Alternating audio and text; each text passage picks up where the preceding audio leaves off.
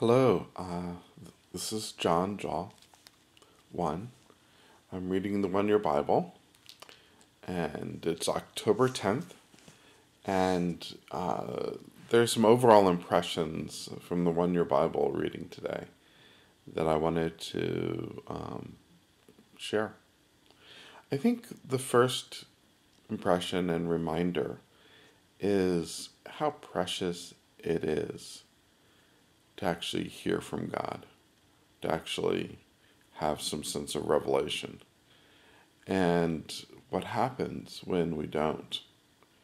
Or worse, when God is speaking to us and our hearts are so hard that intergenerationally we become deaf and numb.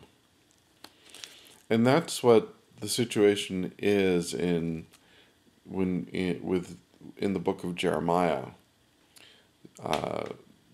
With the October 10 reading, is that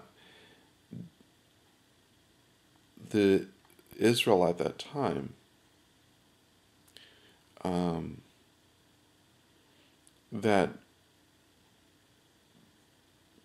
they had gotten set in their ways, and they had become just like the people that God had used them to judge.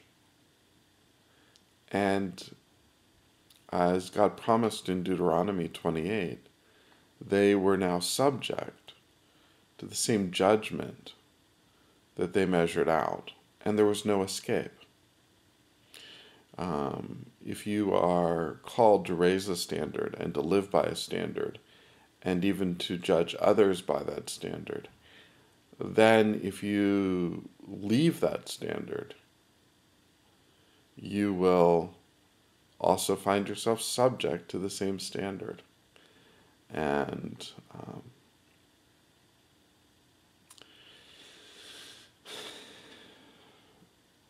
the law, the covenant based on the law, leaves very little wiggle room if you fall into idolatry and are ensnared by it. But that's true for any of us. There's also an uncomfortability that's revealed in the Thessalonians reading of being bearers of the truth.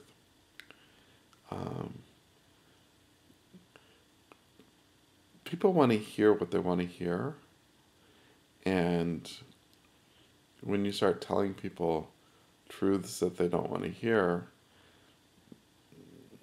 they'll become resistant and sometimes will even persecute you for that truth.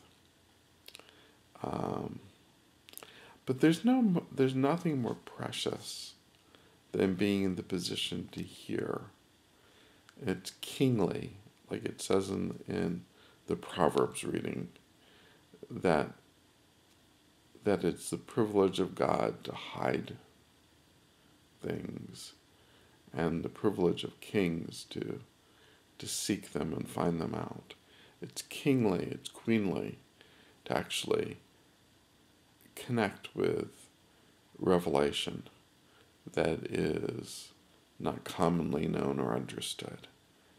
And so I guess my encouragement to everyone is to value whatever level of revelation you've received from God and press in to seek more from God. And like the Apostle John used to say, both children love one another and keep yourself from idols. Keep yourself from any form of idolatry. Love you all. Keep the faith.